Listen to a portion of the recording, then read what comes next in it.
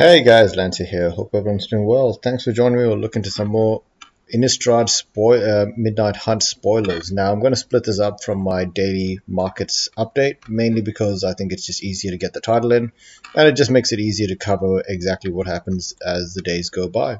So let's get right to it. So we got another spoiled card, Falcon Wrath Pit Fighter. So this is pretty cool, 1 mana 2/1. It feels similar to the other one that has the discard madness effect, where if you discard a card and it's a vampire or something, you can play it as you discard it, which is cool. So this one I think is one colorless, one red, discard a card, sacrifice a vampire, draw 2 cards, activate only if an opponent lost life this turn. Feels actually really good. It does feel really good because any card that you're going to be sacrificing as a vampire could be a token. And when you discard a card, you normally get no value for it. But for 2 mana, to sacrifice a token and discard a card and then draw 2 cards is really good. Now, the only thing is, activate only if an opponent has lost life this turn. This could make you a target in Commander. This could be pretty good if you have a way to ping each turn whenever you need to. It's tough, but it does help Madness decks quite a bit as well, because it does give you an option to discard a Madness card. All in all, I think it's actually a really good card. We'll have to see what comes out of it, but for 1 red mana, 2/1 in red, pretty damn good. Kessig Naturalist from Innistrad. Why am I even saying from Innistrad? Midnight Hunt, so we have a 1 red, 1 green, extremely pushed 2/2 werewolf. That says, whenever he attacks, add red or green. Until the end of turn, you do not lose this mana as steps and phases end. And he's obviously got Daybound. And whenever he flips, other wolves and werewolves you control get +1/+1. And whenever he attacks, he still continues to add red or green. Feels pretty good to me overall. I think one of the most important things to remember with these kinds of cards is that they're always going to have some place in certain kind of theme decks. I don't know if you're going to see him in standard or anything like that, but he's obviously really good if you're playing a werewolf commander deck. Graveyard Trespasser, a black werewolf, 2 colorless, 1 black for a 3/3 werewolf with ward. Discard a card if you want to ward. I forgot exactly. I think ward is pay an extra 2 mana to target this creature. I think whenever Graveyard Trespasser enters the battlefield or attacks, exile up to 1 target creature from graveyard. If a creature card was exiled this way, each opponent loses 1 life and you gain 1 life.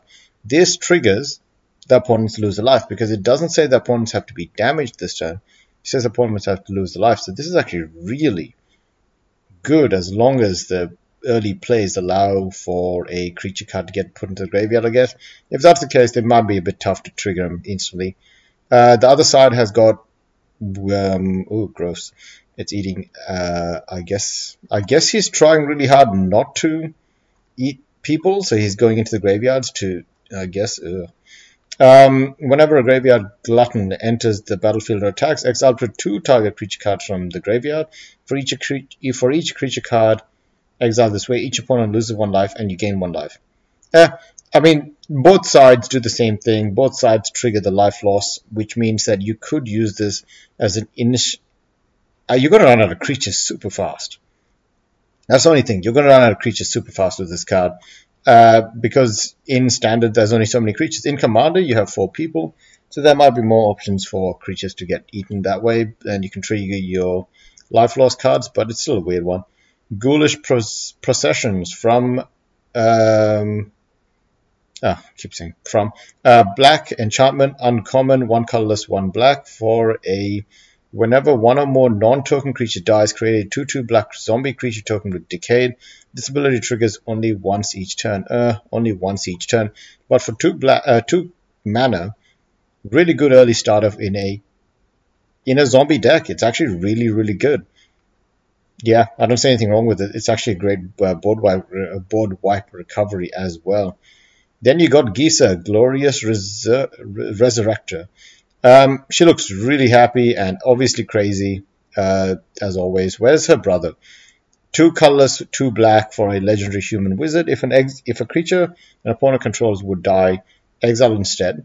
Not bad for not bad. At the beginning of your upkeep, put all creature cards exiled with Gisa, Glorious Resurrector onto the battlefield under your control. They gain Decayed. Pretty awesome. Pretty awesome. So you exile their creatures. So if they're playing a graveyard deck, then they're not going to be happy about that. Okay, but it's from the graveyard goes from the battlefield goes into the graveyard, not just from anywhere goes into the graveyard. But then they come back with her, and then when they attack, they instantly get sacrificed at the end of combat. But it's still really good, really good. I love this decayed ability because it makes the tokens, which means at the end of combat, why not just sacrifice the token for some other ability? Oh, well, let's get right into the rest of the spoilers that are not that are still English. So we got Pithing Needles. So I know that Pithing Needles has been on our list for going up, and that is very disturbing. What's going on here? But what it looks like is the prices might be coming down quite sharply from then on.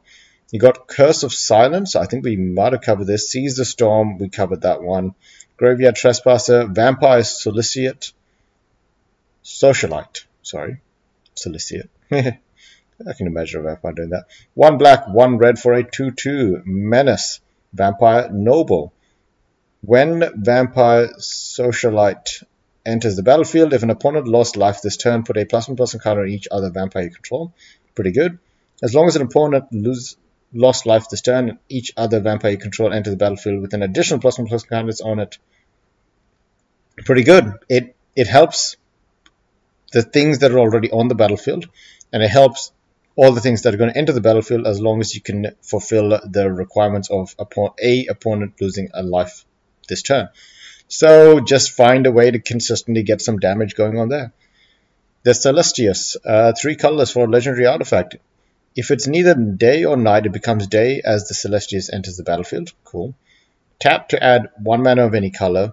Pay 3, tap, it is night. If it's night, it becomes day, otherwise it becomes night. Activate only as a sorcery. Okay, sure. Whenever day becomes night or night becomes day, you gain 1 life. You may draw a card. If you do, discard a card.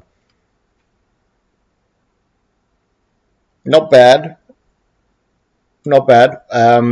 Is this good in werewolf decks, or is this good in decks that are not werewolf decks? This feels like it's good in commander decks that are not werewolf decks. While it is good that you can control day and night cycles, other people can control it as well. And you mostly want, at 3 mana, you kind of just want to spend 3 mana and draw a card and discard a card. But then again, maybe that's just a waste as well. Arcane Infusion, 1 blue, 1 red for an instant. Look at the top 4 cards of your library. You may reveal an instant or sorcery card from among them. Put it onto your hand. Put the rest at the bottom of your library in a random order. Not bad. Flashback, 3 colorless, 1 blue, 1 red. Interesting. Lunar Frenzy. From pay X and 1 red. Instant. Target creature you control gets +X/+0 and gains first strike and trample until end of turn. Great party trick. That is going to piss a lot of people off. Devoted Graph Keeper. Oh, is this a werewolf? I didn't realize. 1 blue, 1 white for a 2/1. When it enters the battlefield, mill 2 cards. Whenever you cast a spell from your graveyard, tap creature you do not control. Disturb. 1 colorless, 1 white, 1 blue. You may cast this card from your graveyard transformed for its disturbed cast. Okay, it's a spirit. Departed Soulkeeper can block only creatures with flying. A Departed Soulkeeper would be put into the graveyard from anywhere, exiled instead. Huh. Okay. Interesting. I don't know if it's that good or not. Gavany Dawnguard, 1 colorless, 2 white for a 3/3 human soldier with ward 1. If it's neither day nor night, it becomes day as Gavany Dawnguard enters the battlefield. Whenever day becomes night or night becomes day, oh god, that's so hard to keep track of. Look at the top 4 cards of your library. You may reveal a creature card with mana value 3 or less from among them. Put them into your hand. Put the rest at the bottom of your library in any order. That's really good. Blade Stitch Scab, 1 blue, 1 black for a 2/3 zombie soldier. Other zombies get +1/+0. That's okay. Anticipate. Okay, so that's just a counter spell. Looks like that's fine. A zombie that I have not opened up. You got Hobbling Zombie, 2 colorless, 1 black for a 2/2 Death Touch zombie, really good. When it dies, create a 2/2 black zombie creature with Decayed, token with Decayed. Perfect. I'll open up that one. You got Clear Shot, 2 colors, 1 green for an instant. Target creature you control gets +1/+1 until end of turn. It deals damage equal to its power to target creature you don't control. Perfect. Nice. Simple. I like it. Got all of the other usual cards. Let's have a look at the ones we missed. Pantry Zombie. Okay. Really? Okay, sure. I don't know what he's eating from the pantry that looks like it's luminescent, but it's a 1 blue for a 1/3 defender. Tap 3 untap creatures control. Look at the top card of your library, you may put it into the graveyard. Not bad. I guess it depends on what you're doing with it, but yeah, it's not bad. Siege Zombie.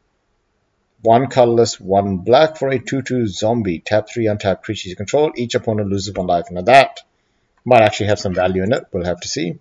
And that is it for the spoilers. I think I covered the other ones in day 1 video. Like I said, I'm splitting up the videos from my update. The update is going to come straight after this one. Thanks again and have a good one. See you guys.